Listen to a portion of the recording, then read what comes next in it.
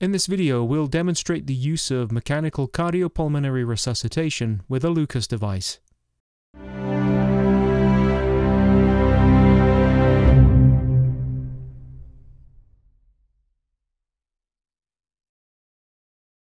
After viewing this video, you'll be able to identify the basic components of the Lucas device, demonstrate proper use of the Lucas device for use on a patient in cardiac arrest, describe the contraindications for utilizing mechanical CPR.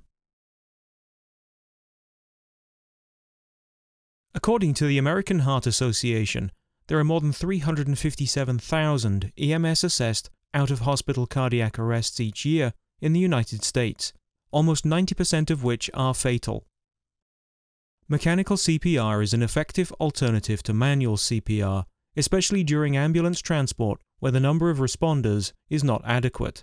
Performed by automated chest compression equipment, it can be utilized in both the pre-hospital and in-hospital setting for patients suffering cardiac arrest and allows for consistent high-quality CPR essential for improved patient outcomes.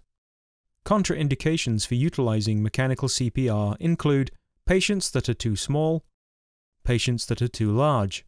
If you cannot lock the support legs of the device into the backplate without compressing the chest, the patient is too big. You should refer to your protocols for additional contraindications specific to your organization. All basic life support standards are still in place when using any mechanical CPR device, so it's critical to remember that manual CPR must be initiated as soon as possible while the device is being set up, and that AHA guidelines state CPR should not be interrupted for more than 10 seconds. A Lucas device is contained within a hard-shell backpack-style carry case. Inside the backpack, you will find the compressor, the backplate, the stabilization strap, AC power cable, rechargeable battery.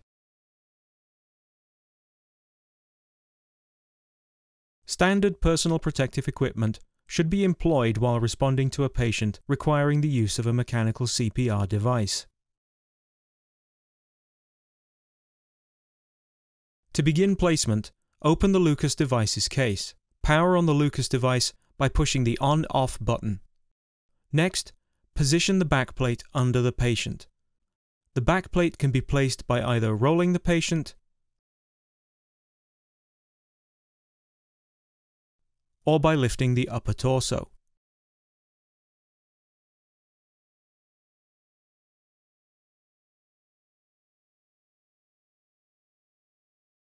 When positioning the backplate, ensure the patient's nipple line is centered on the plate.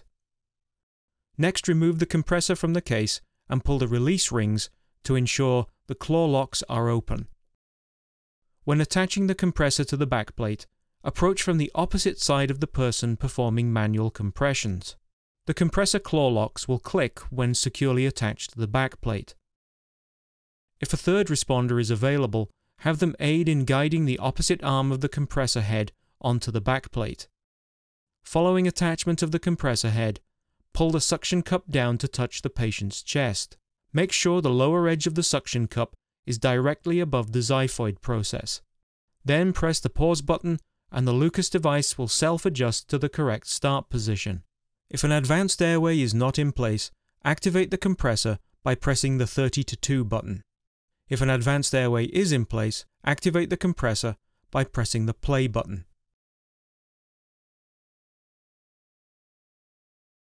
The stabilization strap helps hold the compressor in the correct location.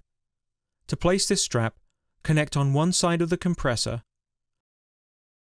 loop the strap behind the patient's neck, then connect to the other side of the compressor and tighten the straps.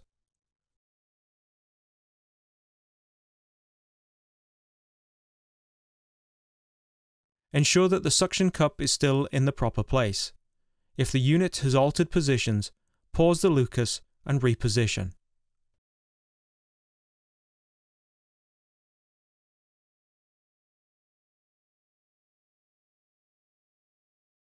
Defibrillation can be performed while the Lucas device is operating.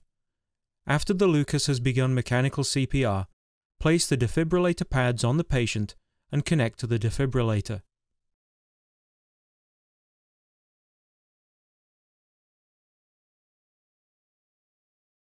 To ensure the patient has a shockable rhythm, press the pause button and analyze the heart rhythm.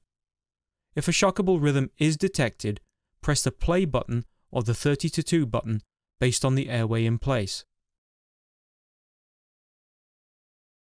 Next, proceed with shocking. Ensure no responders are touching the patient when the shock is delivered.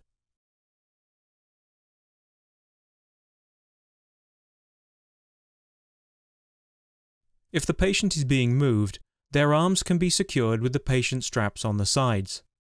After each move of the patient, ensure that the suction cup is still in the correct place. If the unit has altered positions, pause the Lucas and reposition. The Lucas can be operated via either an AC power adapter or rechargeable battery.